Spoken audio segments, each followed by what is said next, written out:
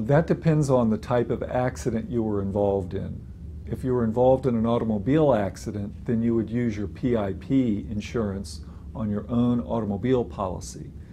If you were injured in some other type of accident, then you could use your own health insurance, or you could pay cash.